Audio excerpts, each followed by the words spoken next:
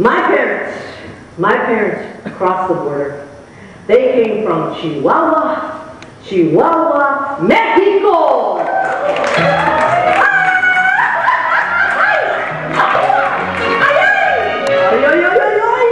Eso es Chihuahua! ¡Ay, ay, ay! ¡Jalisco! ¡Sinaloa!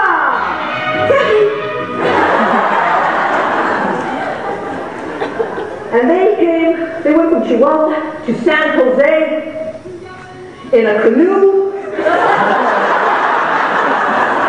with all the clothes on their backs made from tamale huts. And they built with their own hands, they built a 2-story hut out of toothpicks and churros. And we had a beautiful front yard and a backyard, and way in the back, we had our beloved cuartito, which is a requirement for all Mexicano families to own a cuartito. For those of you who are unfamiliar with a cuartito, it is a tool shed and guest house. Right? For those relatives on a budget or simply hiding from the law. Tío Chuy, stay low,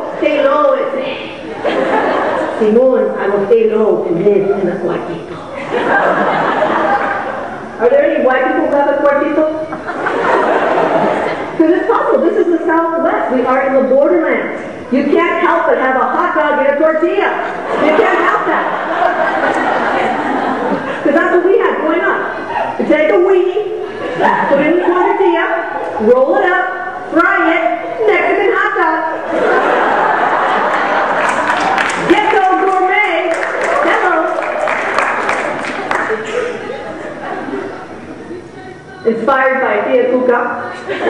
We all have a Tia Cuca, right? Even the white people.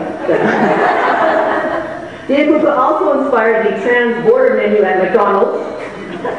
Yeah, so have a Big Mac with papitas and tacos de lengua. Supersize the lengua. Simon, I will supersize your lengua.